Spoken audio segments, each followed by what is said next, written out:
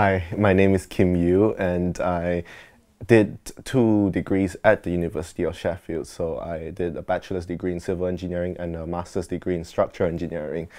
I was born in Malaysia, but I grew up in Brunei, so I have a Malaysian nationality. I am currently working now at a company called Eastwood and Partners. I am working as a graduate civil and structural engineer.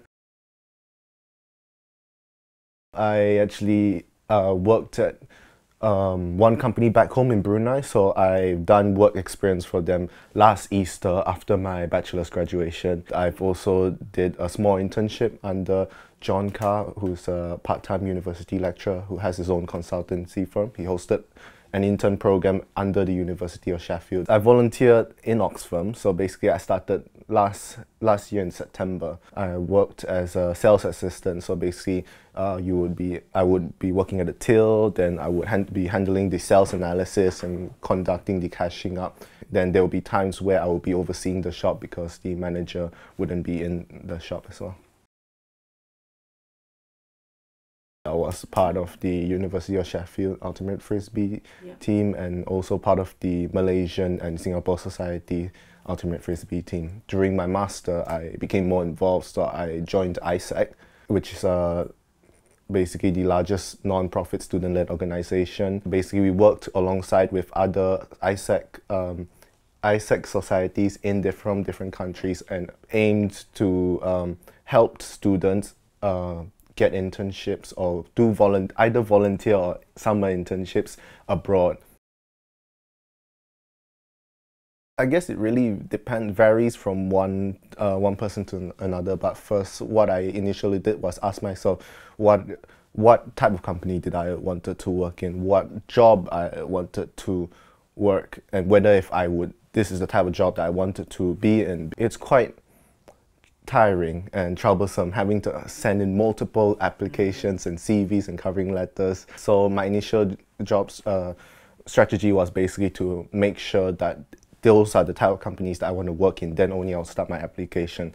I would then go on to attending all the engineering fairs or even events hosted by companies at their office itself. I guess it really depends on quite a lot of factors.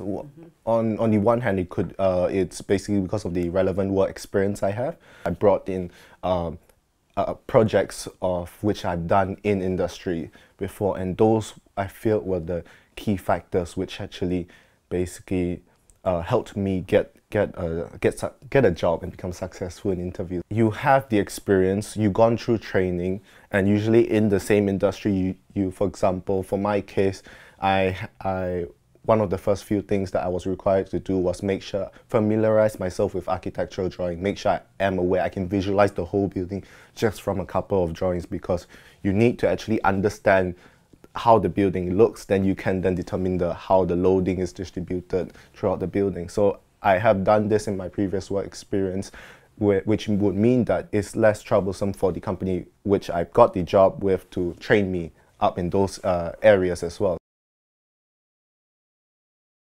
Every single services that the career service could offer, I took initiative to actually take as much as I can. Basically, it could be as simple as appointments, like 20 minutes appointment. I would then make sure before sending off every applications, I would then go through the career service to make sure it's okay, make sure if there's anything I could do to improve it.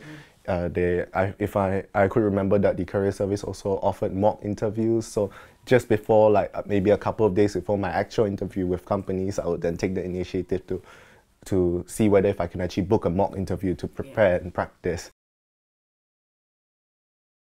That is quite an interesting question. Basically, I would say my advice is quite different because upon finishing my bachelor's degree, so basically I finished my bachelor's degree, I had no work experience, I have no relevant work experience. I wasn't basically a top class student, I was a 2-1 student. To me at that stage, basically after you finish your bachelor's graduation, I would then think it's too late because I have no relevant work experience. I could not actually make myself stand out as a suitable candidate compared to others who actually started working hard at the start.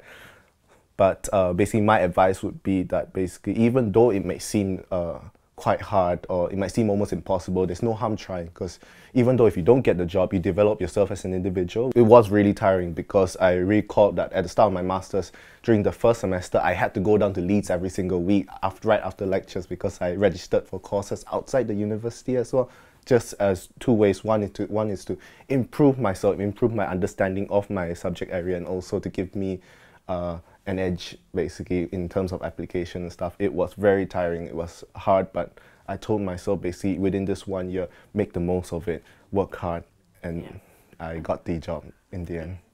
Well done. And are you enjoying the job? Yes, I do really enjoy the job. It's challenging at times, but I'm learning something new every single day.